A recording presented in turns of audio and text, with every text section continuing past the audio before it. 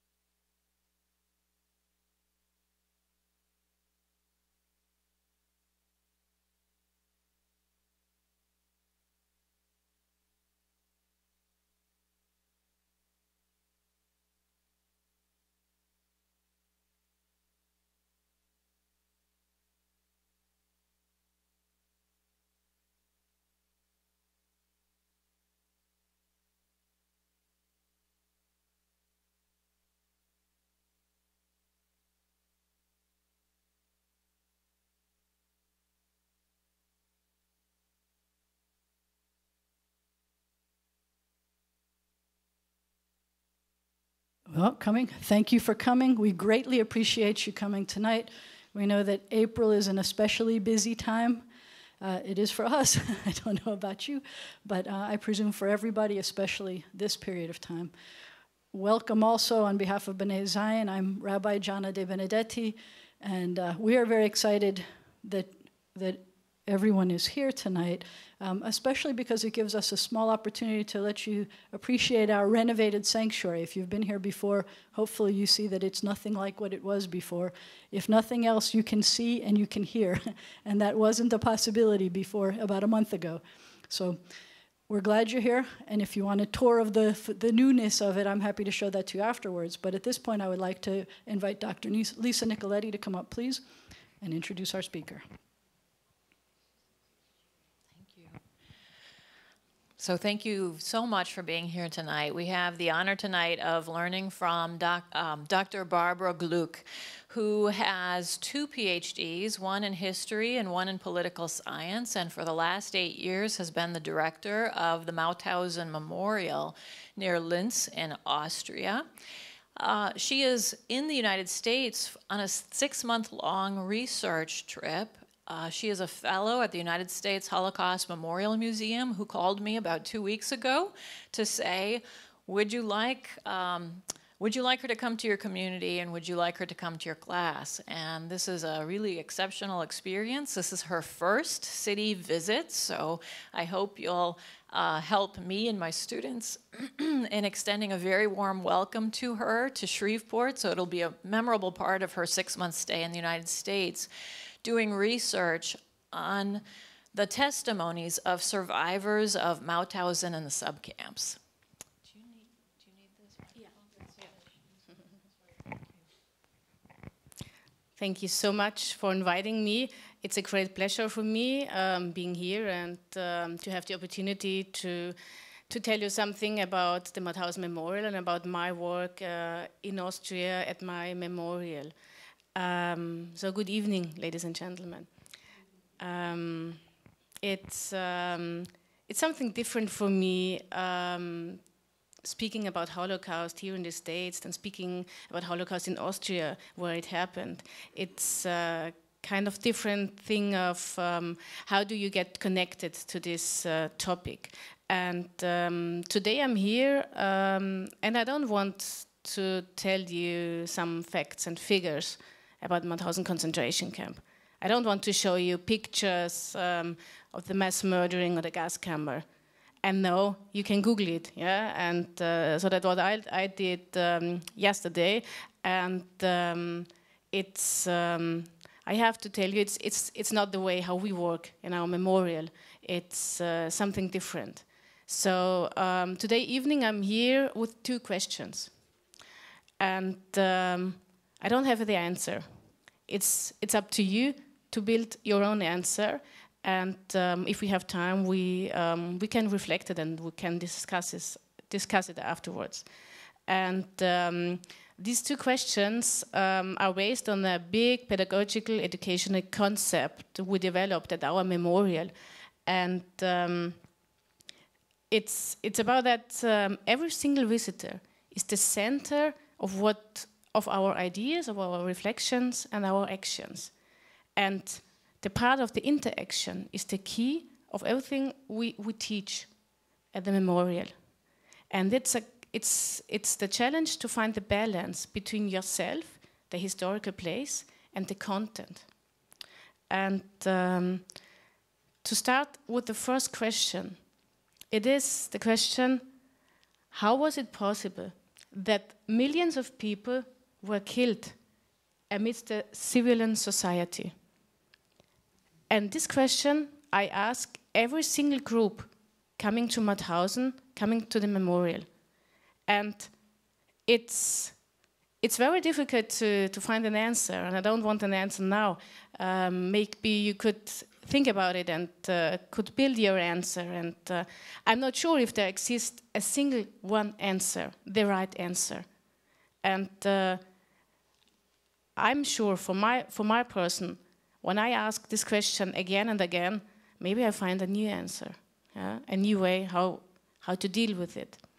And I would like to show you an example how we work at our memorial with this question.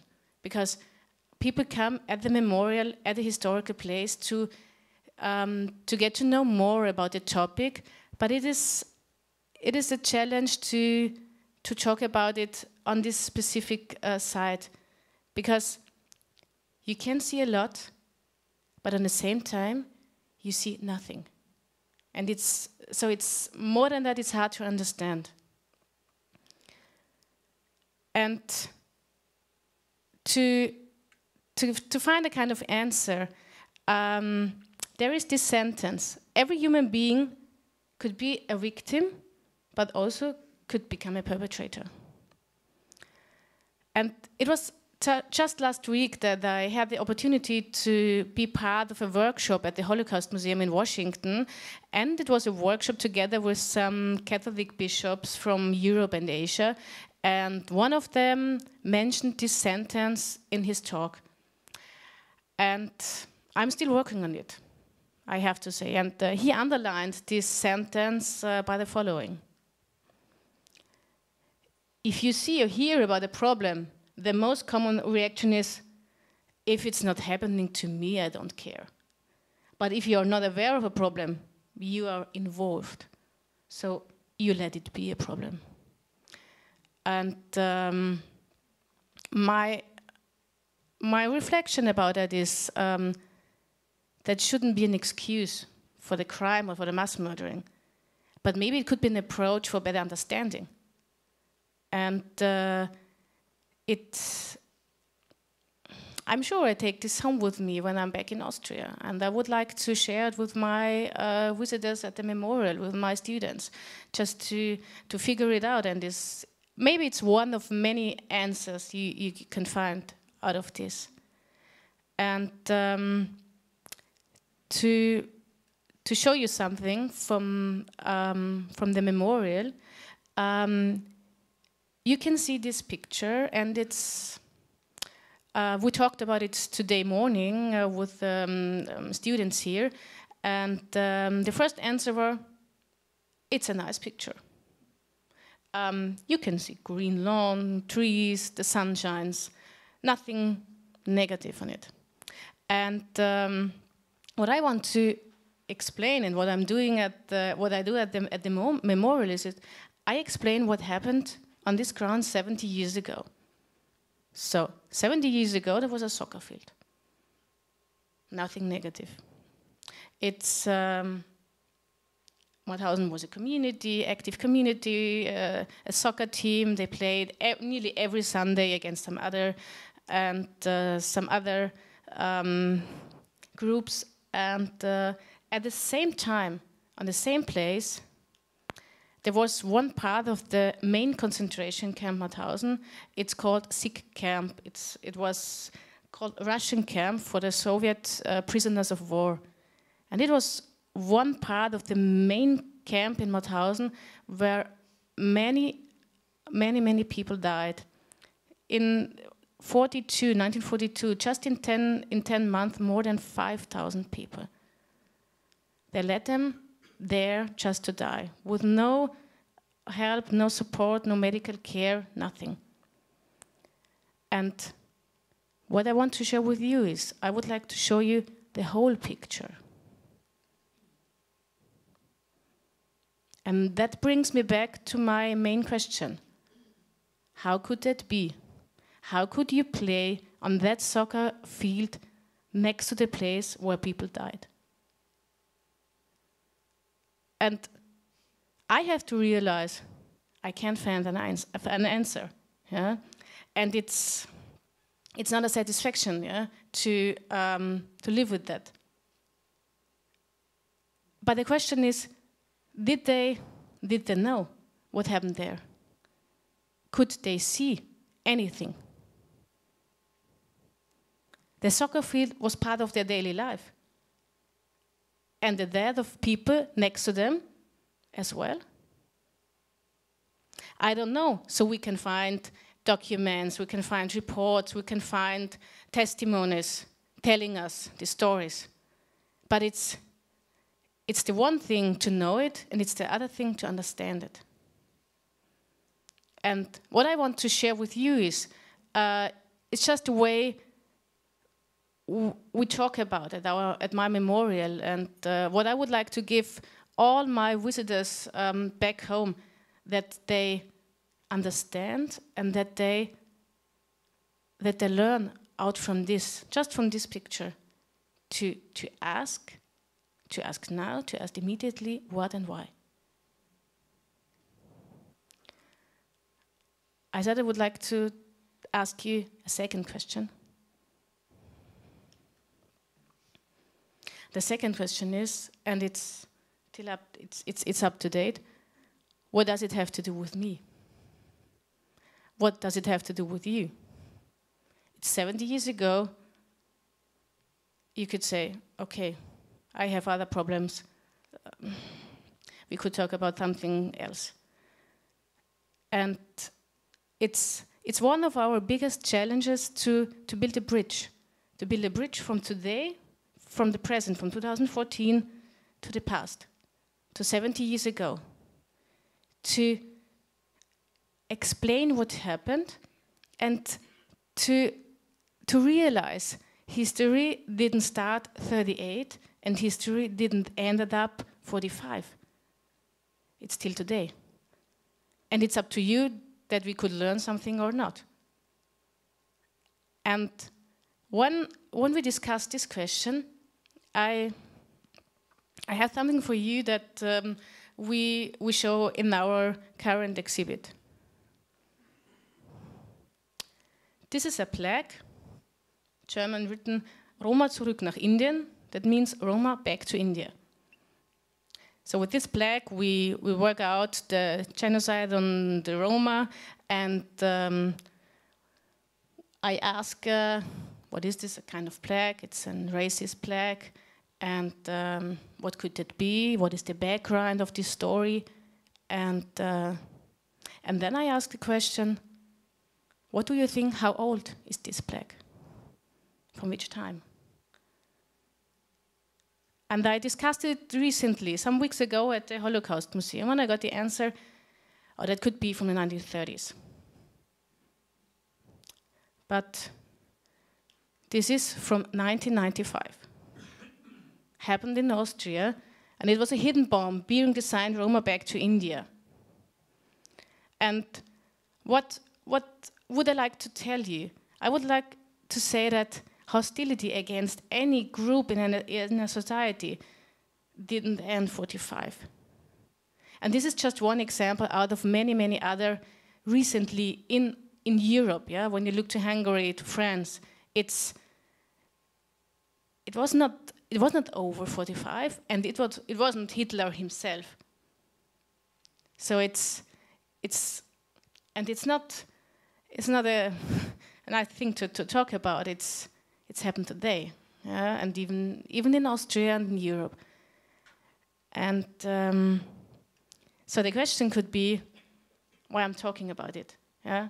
I should talk about Mauthausen and not about something happened 1995. We show this plaque in our new exhibit to do exactly what I talked about, to build a bridge to show how history continued. Yeah? But why? Why do we show this plaque in our exhibit? This plaque tells a story. Maybe it tells more stories. One story is about Michael Horvath, who was born in 1922 in Austria, in the south of Austria, in a Romani family, and he was deported to Dachau, Buchenwald, and Mauthausen, and Gusen is a sub-camp of Mauthausen, next to Mauthausen, and he was liberated there. And 2000 and 2001, we had a large interview project with more than 1,000 survivors, and he was one of them. And in this interview, he tells us the following. In summer 1945, I arrived home from the concentration camp. I had been traveling for 1 month. At home, I didn't recognize any of the houses, nothing. They were destroyed. There were 360 gypsies in my village, and 19 came back. Hitler marked us out like the farmer his stable in the morning. 1995, when there was the bomb attack that killed 4 people. 2 of them were my grandsons, Kali and Erwin. My friend kept coming to see what had happened. Then, Mishka, how did it happen? I hear that your 2 grandsons were there. I said yes. And how and when and where? Did you hear anything? No, we didn't hear anything. So this is, for me, a very special story to tell at my memorial, to show how history continues and to show how crime continues.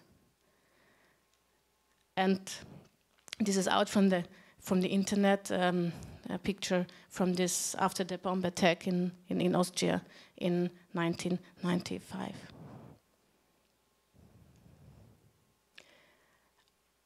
To talk about a story like Michael Horvath and the background, it's like a puzzle. You have to put things together, many different kind of sources, documents, testimonies, and pictures from different kind of archives all over the world.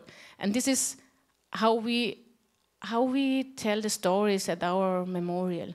It's more than just a single date and more than just a name or a number. It's the story behind it. And that's what I want to tell you, that it's what you can bring home, you can take home, yeah? And you can think of it. And maybe you will remember some years ago the story of Michael Howard. And Michael Howard is one of many life stories we tell in our new exhibit. We recently opened last year, and in our tours through the memorial. So I would like to share some impressions from the memorial today, how it looks like, and about our new exhibits. So this is the memorial today, and this is the ground I talked about with the soccer field. So this is the place with the soccer field, and this is the place with the former sick camp. So now you can imagine this is one soccer field, how big the whole area is. And this is one of some things we have to deal with this.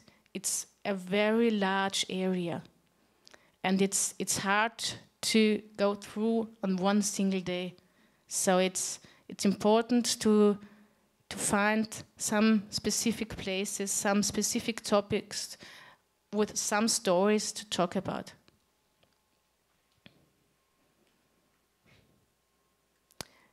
To talk about how it looked like and how it was. So you can see the difference. It's still big today, but it was in a dimension bigger than you can't understand.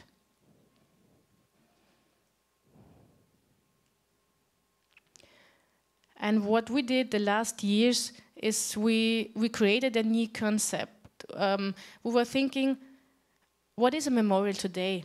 What is our responsibility? How should we talk about Holocaust? And it took us some years to find answers. And as I told you, it's a thing with question and answers. It's maybe our answer today, and the next generation find another answer.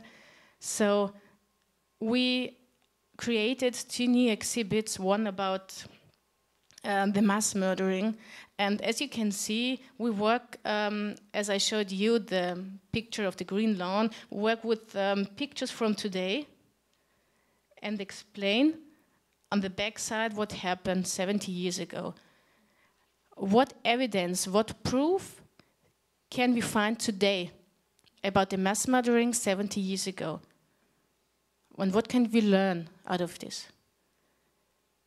It's like,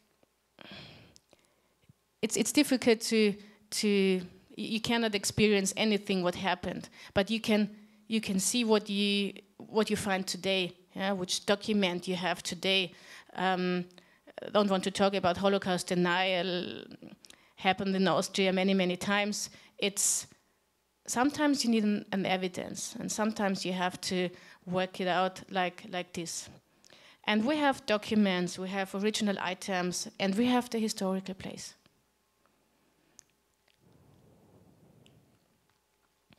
And the second exhibition gives an overview of the history of the concentration camp on one hand. On the other hand, tells you stories out of the daily life of the concentration camp for a better understanding. It should give a kind of frame. What happened in Europe, what happened about the Second World War, about Hitler raised up in Germany, 1933. So it's more than 38 to 45, and it's more about Mauthausen. Mauthausen was not only one single concentration camp. Mauthausen was a system of more than 40 concentration camps all over Austria. And the system Mauthausen was a part of a whole concentration system in the Third Reich. And that is really complex to talk about. And again, you have to put some specific points out of this huge frame and out of this big system just to explain it with a single story.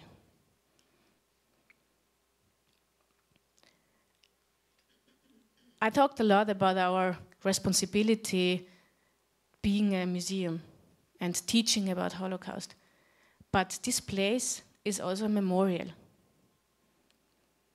There still is a cemetery, and many people come every year to commemorate. And we have specific places where you can do this. This is just for one example. I took this picture because today morning we talked about it, how you could commemorate at this place. And this is a very special place for me because it's an individual, it's a place where you can commemorate for your relative, for your grandfather, for your uncle, and you can put there a picture, a photo, just the last sentence you would give, and there are no rules. You can come today and pick up the picture of your relative, just to commemorate. And this is a room in the former infirmary, prisoner infirmary, and it's what you can see on the left side. This was the crematorium. So this is a very special room for every survivor coming to this room and to commemorate. And what we did last year, what we opened last year, we created a new memorial room, a room of names. It took us more than 8 years for a huge research project to find and to collect every single name of a Mauthausen prisoner. When we started 8 years ago, we had 30,000 names, and it was clear it is more than that. And in this room, you can find more than 80,000 names of Mauthausen prisoners, of Mauthausen victims. And you can, it's not in any order, it's not alphabetically, it's not after some victim groups, it's just to see, to get an impression how many, and to commemorate. And then you can see it. You can see it here. You can look after a single name. You get the place and the date of birth and the nationality and the date of death.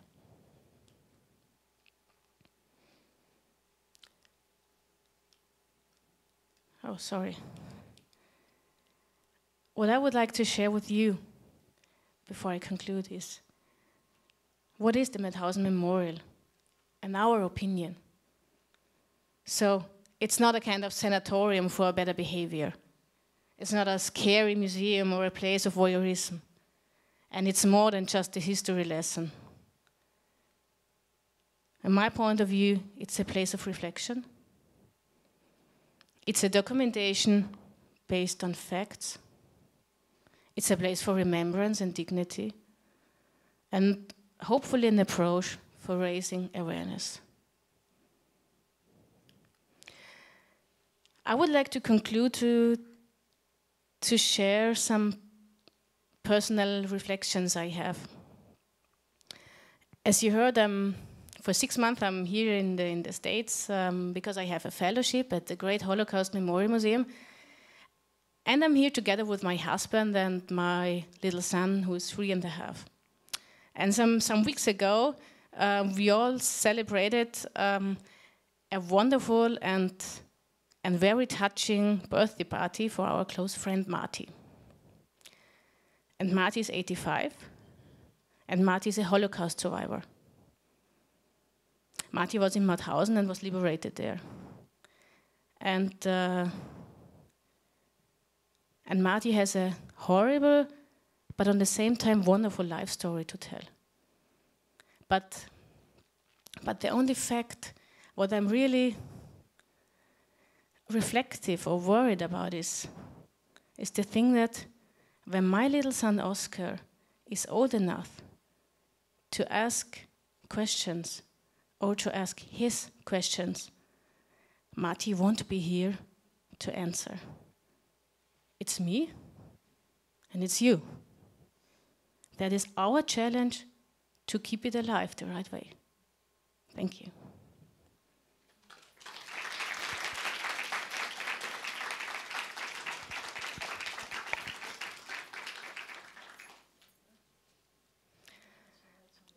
I would like to invite you to share some reflections, to ask me some questions. What do you think? What you would like to ask me?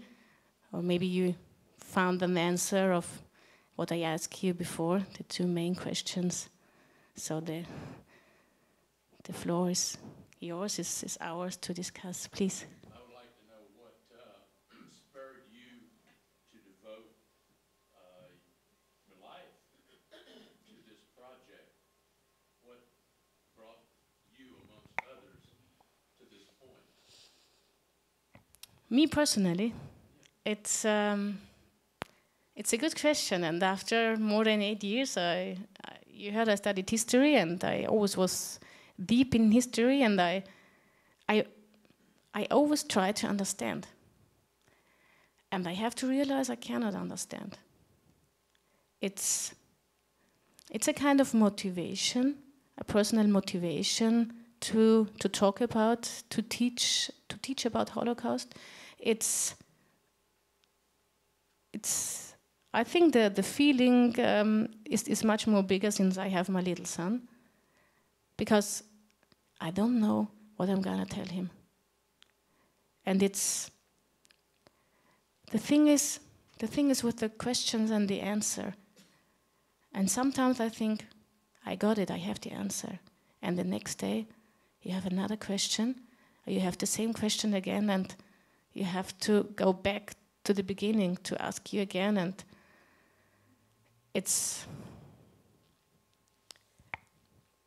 I always wanted to know why things happen. And it's when you're a historian, it's very interesting. You go deeper and deeper in the past, and you ask why did things happen, and you're in the 40s, and you talk about the Second World War, and then you ask why, and then you're in 38, annexion of Austria, so talking about my home country and history. But then you have to go back. What about anti-Semitism in Europe? It existed longer. You have to go to the former century, to the 19th century, and then you can find a really deep anti-Semitism all over Europe. But then you have to go further and say, okay, why? So, and again, and this is for me, on the one hand interesting, and on the other hand very difficult to explain and to talk about and to teach it. And this is always maybe a personal challenge. I'm not sure if you get the right answer as you expected. I don't know, but it's just my personal discussion between answering and questioning.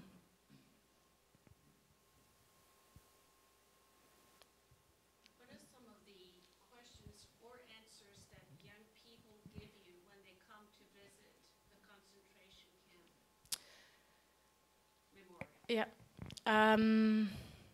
That's different, because every visitor is different. It depends on their background, and sometimes they come and they have they come and they want to see the gas chamber, and they say, okay, I'm here because I know people died here and they died at the gas chamber, and they want to see the gas chamber.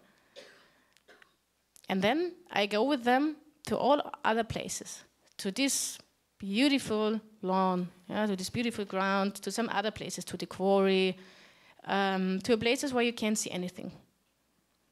And then I explain what happened 70 years ago and how people died there. And after that, they don't want to go to the gas chamber, because they realized it wasn't only the gas chamber, it was the daily life, it was the work with the hard conditions, bad circumstances, the treatment by the SS, the punishment, many other actions. When you come to Mauthausen, one of the other questions is, how could that be? And that's the same question I ask them. They come and they see houses on the opposite hill. And they ask me, oh, there is a farm. Did the farm exist 70 years ago? And I say, yes. And they ask, but I'm sure they have seen something. What did they say? And there are some stories. Yeah, I could tell you the stories till the next morning. There we have some evidence that people saw something. And the discussion is when I talk with Austrian students is about being a perpetrator, being a collaborator, bystander. What is a bystander? You see something, and you say, hey, it's not my problem, so I don't have any problem. I'm a bystander, or not? And when am I a bystander? Am I a perpetrator? So this is, for Austria, this is a very, very serious discussion and very serious question, because for many years, Austria was sure Austria is the first victim. And it was in the late 80s, there's perpetrators. And this, you have to go to what happened. So that is one of the questions. Did they see anything? And this is a very personal, like family members who were like in the Holocaust. We are not sure. Maybe we have someone, but this is one fact. I didn't tell you about finding every single name. Is that we have to recognize it's not possible to find every single name. Maybe you heard of one of the death marches going from one camp to another camp, being gassed in a big number of prisoners in Auschwitz or somewhere else. So we think there is an uncle from my mom, but we are not sure. We have no proof.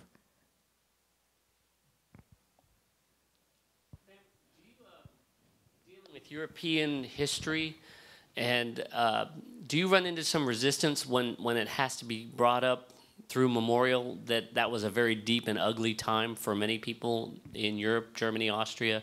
Do you find resistance in that sometimes because they don't really like to look back at the dark past? It was for.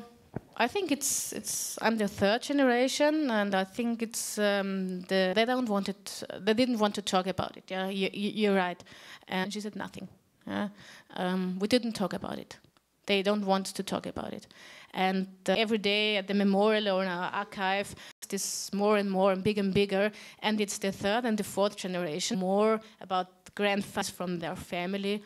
Oh, my relatives, just to get an evidence in their own family. And that's, I think, to do research in your own.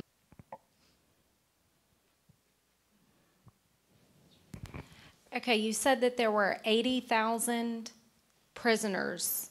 No, I said 80,000 names victims. that you found. Yeah. Okay, how many of those survived? No, that you're aware of? That is the number of people died. That's the number of people that died, not just, okay. More than 200,000 people were imprisoned. Okay. So nearly half of them died. Okay, now the picture you showed of the tables, and those are names that are engraved on the flat surface of the table. Yeah. Okay. I was just trying to get a more visual. Yeah. And the prisoners are this, so today. My first friends didn't have dads because they fought in the war. As a young physician, and we learned that your experiences was living in Germany in the early 70s in the mill opener as well. And then, and when they became teenagers, each one of them, me, and we went back and at theirs. Was interesting to see attitudes and their lives and their experiences changed. And then to watch now, as these kids are not 16 but 40 and 45, how these experiences that they got going to Dachau and seeing the memorial and seeing the places has really altered their lives and how they look at so many things, not just the Holocaust, but many other things as well, and how it opened their mind and it opened their consideration for so many other things. Besides, what I think part of our people need to visit on all of this, not just the context of it, because it's going on today all over the world.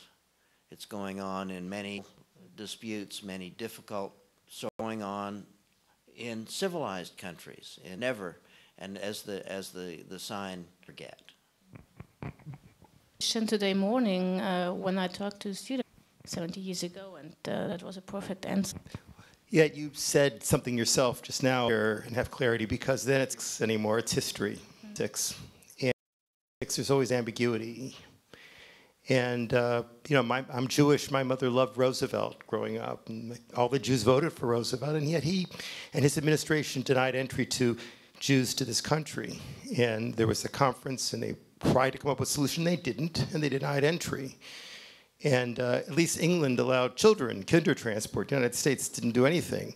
And yet at the time, you know, there's different political considerations, and there are reasons, and do we want immigrants, and, you know, and even now currently in Israel, you know, there are reasons why maybe Jews shouldn't be able to live someplace because they're Jewish, you know, even if it's Judea, you know, I mean, and, well, there are political reasons, and, you know, and maybe it's bad, you know, and that's the problem, is that when it's current, there are ambiguities, there are two sides. If Hitler were alive now, he'd have a smile, and people might like him.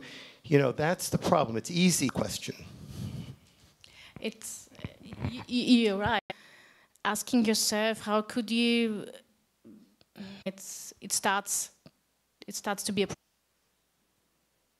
you find that I'm a teacher? That's why there's making between the experience of the other groups that might be Europe. You mean from? It's you can't compare.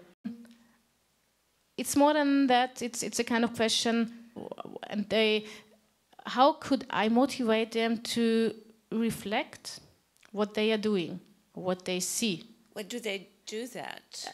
Do you find them do that? I don't know it. When they go back home, I just, what I know is the reflections we have after our tour and in our discussion, and they are really open and really reflected to what they saw, and because, you know, we talk about being.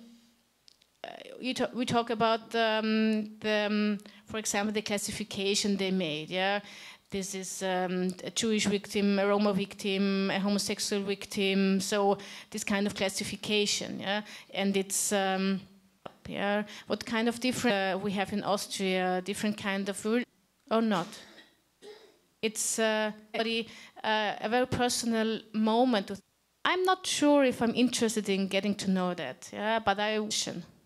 Mm-hmm. To say, related to the third Poland, first of all, he was part of the Nazi and tried to turn himself prisoner several times when in Italy, where he defected. Talked about his experience mainly. I learned that from my mother, who was from Belgium 3 years, and I teach German, among other things. Met several German people who that movie. I was telling my German friends how these people were in there at that time, probably in their 60s or 70s, then he became very upset. They didn't want to hear about it, they didn't want to go see it. And I'm realizing that for me, it's way easier to go back into the problem and dig into it. For them, it was just very sensitive, and I felt I had hurt them. So do you find that people from the older generations, they either don't want to talk about it, or they're upset about it, or they think it's just not good stirring, the past? What I experienced is that many people think when they come from Austria or from Germany, they have to feel guilty. And so they don't want to talk about it. They're afraid getting more information about it, because they think they become more and more guilty what happened before. But to feel guilty when you don't talk, when you don't care. So that's totally feel guilty what happened, yeah? But I know in your years of studying history, I'm familiar with the German people in Germany not wanting studies of the history. Has anything been brought out about, of Hitler in his past that created some of the thinking of his thinking? I think was that his mother supposedly worked for the Jews.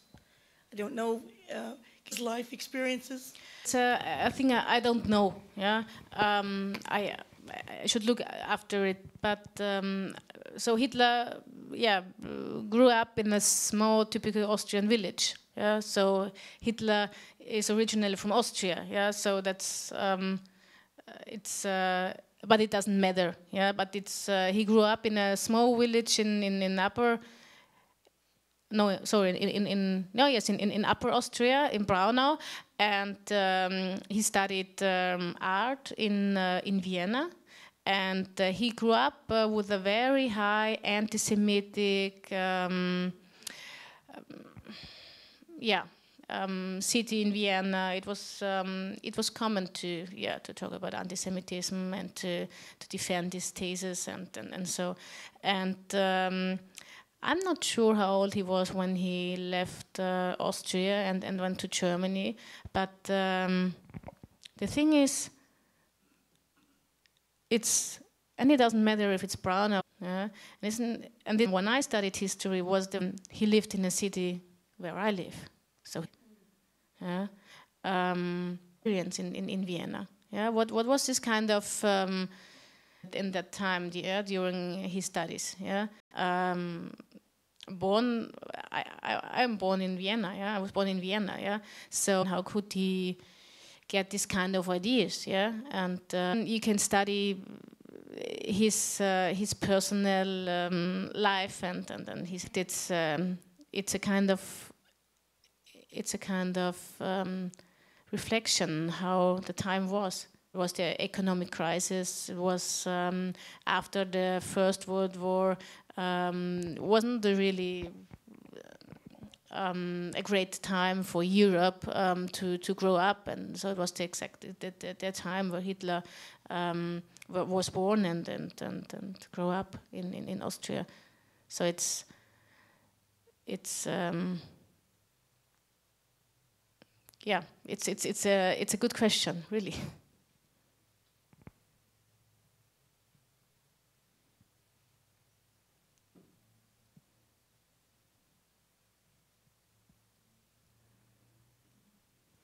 Here's one more question. Coming. Are many of the people who come to you as students aware already of the Holocaust and of anti-Semitism? Do they come not knowledgeable aware when they come in? Most of the students, they come to Mauthausen, they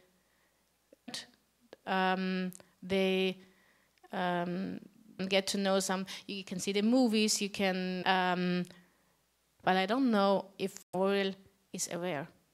I don't know. I can when they get back home. When they went back, I don't know.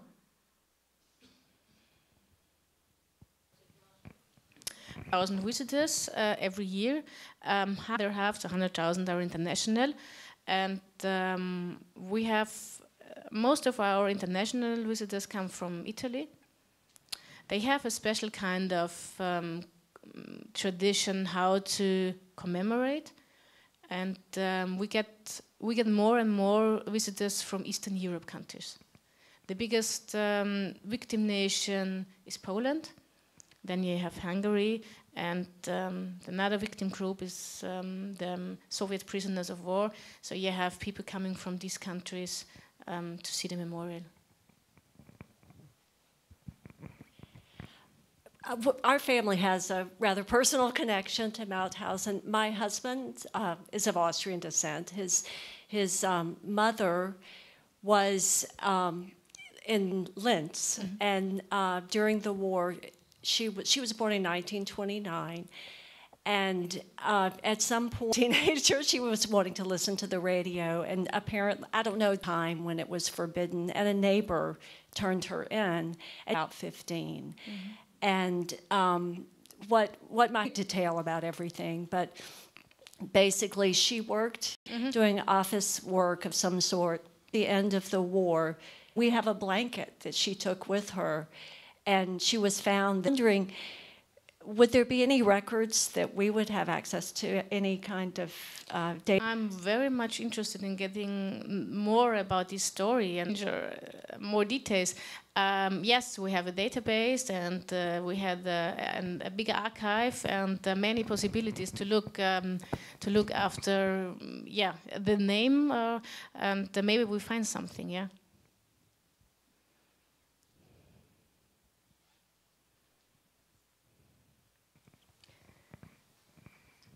Can we say thank you very much? We appreciate this. Thank you very, very much.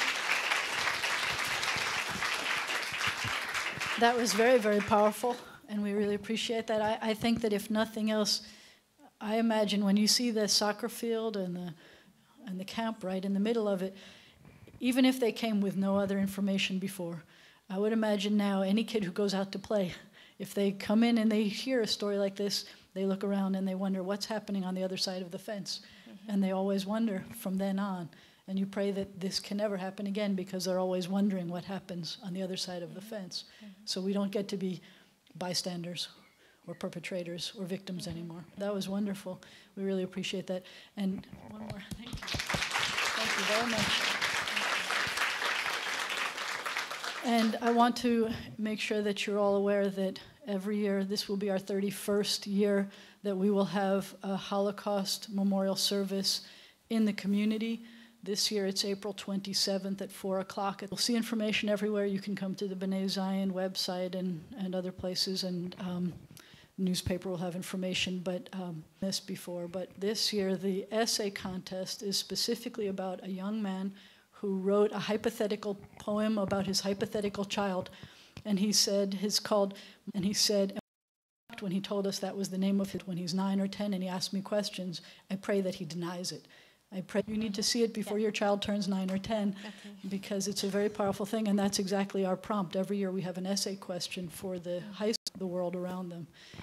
We greatly appreciate that you came, and the questions, the answers, the presentation. So if you go to the B'nai Zion website as well, in case you want to see it again. Sure. Thank you very much for coming. We appreciate it. What a job you have. What an impossible task. Yeah. I try to be a spiritual leader. I think that's hard, but this is even...